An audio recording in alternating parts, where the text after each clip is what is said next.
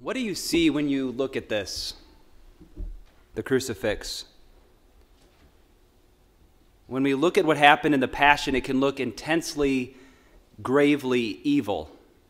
It can look as if Satan has prevailed.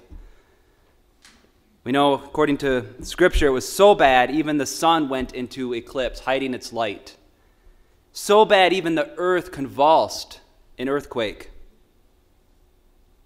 And we can be tempted at times to think darkness is going to have the last word here. That we're stuck with this forever. Look at the cross. Does that look like the Son of God? To our eyes, this can look like just a really terrible, unfortunate tragedy. The cutting down of the Lord in the prime of his life.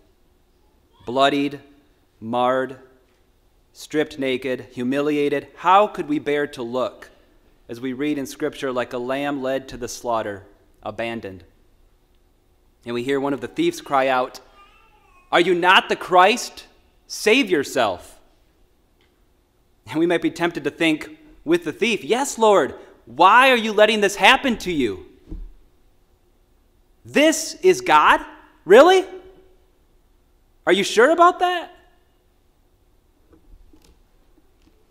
But this is the whole reason Jesus came. You may remember from last Sunday, my homily for Palm Sunday mentioned how it's important for us to remember that Jesus is in charge this whole time, that Jesus knows exactly what he is doing, that these events don't just happen to Jesus, but he lets them happen. See, by Jesus' deliberate judgment, his action, he is claiming his kingdom here, and no longer will the powers of evil, sin, death, Satan rule or have dominion. Jesus has come to wage war against these powers. And there have been, I'd say, three ways in which the tradition has tried to explain in the last 2,000 years of the church, three ways to understand the passion of our Lord, to understand the cross, the reason for Christ's suffering and death and why he was nailed to the cross, the events of this day. The first is this. The first would be that God loves us so much. Right from John 3:16, God so loved the world that he sent his only Son, that whoever believes in him might not perish but have eternal life. Even in pop culture, look at Tim Tebow with the eye black, when he was playing with John 3:16, and then the people in the stands often with just John 3:16 on the posters. So everybody knows this. The reason for Christ's suffering and death was that God loved us so much. That's one understanding of the passion, of Jesus coming and dying for us. The second then would be that Jesus came to atone for our sins. Atone. How God wins back our souls. Why? Because in justice, we deserve not God. In justice, if we say, "I don't want you, God," we deserve not to get God. So in justice, we're on trial. We're guilty since the fall. And yet the Son of God comes and takes our place and wins back our souls. And then instead of me and you suffering, Jesus becomes the vicarious atonement for us, the one who suffers in my place and in your place, the one who takes our sin and takes it all into himself as the sacrificial lamb, as Father pointed out last night in his homily, the Passover lamb. Jesus is there for me, substituting for me and for you. And that death then would die, and then Jesus would triumph over that. And those are the first two common interpretations of the cross, of Jesus' crucifixion. And these are all correct. But the cross is not only a sign of, oh my gosh, that's how much you love me, God.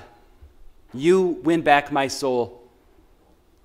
These can just render Jesus as kind. Jesus is kind.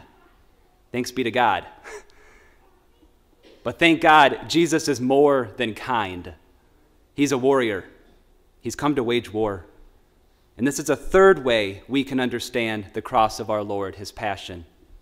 That was really popular with the church fathers. These were the guys around in the first centuries after Christ.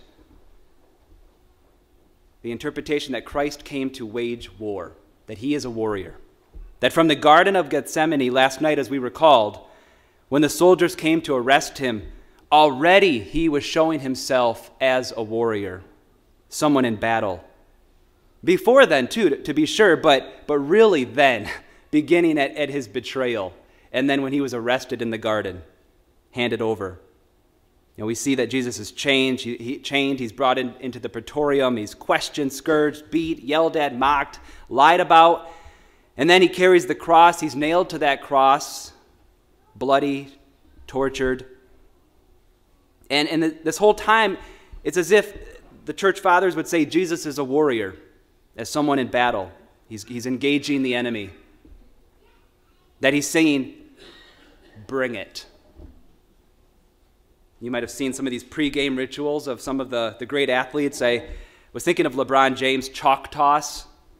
I'll try to impersonate it. He grabs a handful of chalk, tosses it into the air, and watches it disappear.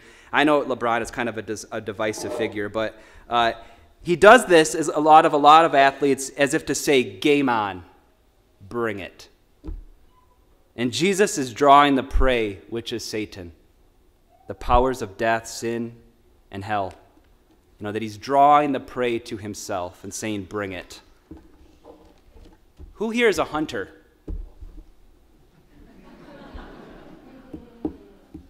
Oh, there he is, my dad. Okay. What do hunters do before they go out? Camo, try to disguise themselves, right? Camo, sometimes even, the stuff to try to take off your own scent. Hunters do these things because they want to draw the deer closer to them, the prey, as it is. And in a similar way, Jesus is doing that. He's trying to draw the enemy closer until ultimately, as he's hanging from the cross, he's got him.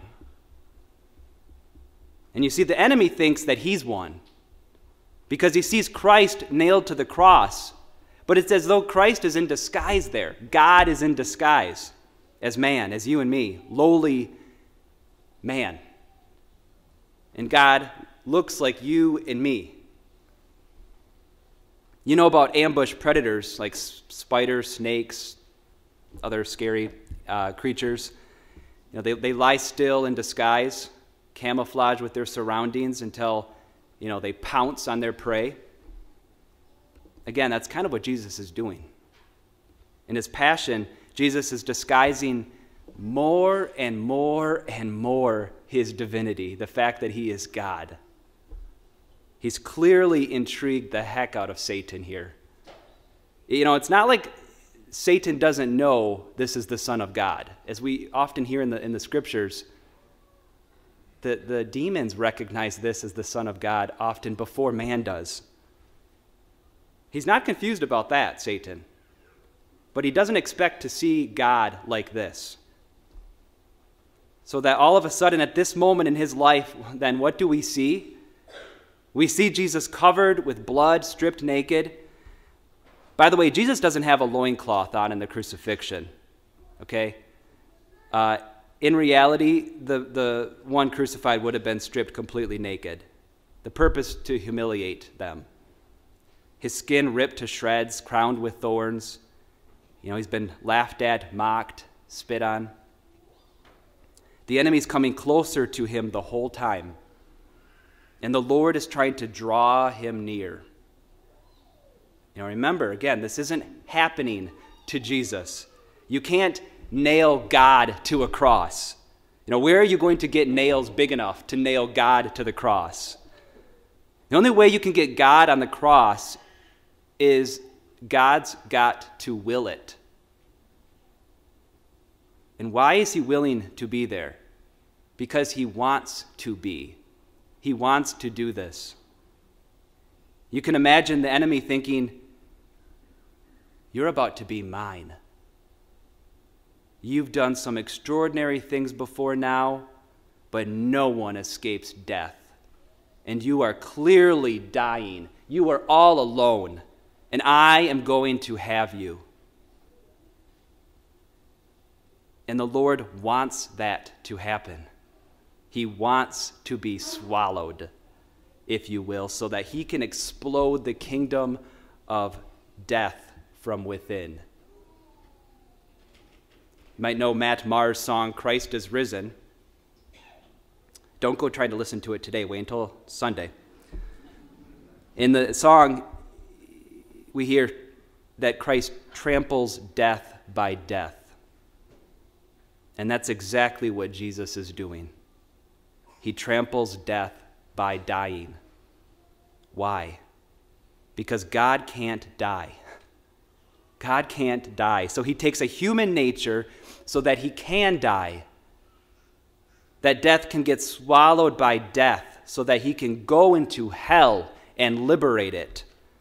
And we know that God, Christ, is going to win. And he does. He triumphs over sin and death. So it can be helpful for us to think about these different interpretations or purposes for the crucifixion, the Lord's passion. And I find this last one to be very helpful. As the one who's going to war, that he's drawn the prey closer to himself, that he's engaging the enemy ultimately because you and I matter to him so much, that he loves us so much. And he's destroying the kingdom of darkness, the reign of sin and death, liberating us and saving us, saving our souls, because he wants his kingdom to reign in our world and in our hearts. And this is what we commemorate today, Christ's victory on the cross, which starts with this, with the crucifixion, because it is a victory, the victory that we will celebrate, the victory that's won on Easter Sunday by his triumph over sin and death when he's raised from the dead. So Good Friday and Easter Sunday are like a package deal, you could say. We need both these days, Good Friday and Easter Sunday. We need Easter, we need resilience, we need light, goodness, and ultimately know that we're going to triumph. But we need Good Friday too, to remind us that we have a God who can change evil into good, who can transform Good Friday into Easter Sunday, to show us there is purpose in our suffering, that all of this isn't for naught, that this has meaning, not only for Christ, but for us forever. And Jesus teaches us that from the cross. He didn't promise he'd take the cross away. He said, if you carry it with me, there will be life. In fact, as Christians, we know that we see our whole lives as helping Christ to carry his cross, as Simon of Cyrene does. Jesus has come to take back his creation and rescue us from a tyrant. That's what it means to be redeemed, to be liberated, that we are no longer under the power of sin and death. Brothers and sisters, before the incarnation of Christ, his death, his resurrection, his ascent into heaven, the descent of the Holy Spirit, we had no chance. We had no chance against the powers of sin and death. Now we have a chance. But to be clear, this doesn't mean the battle is over.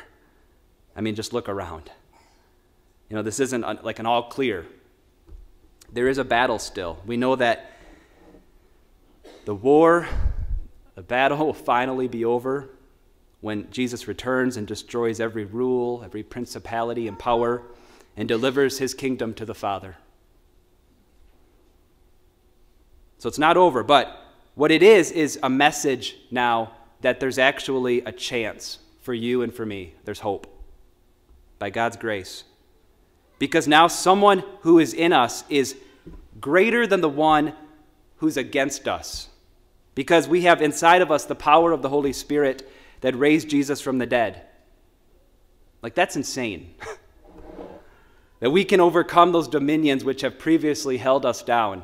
That we can escape the tyranny of sin and addiction, and not least, no longer be held down by the fear of death.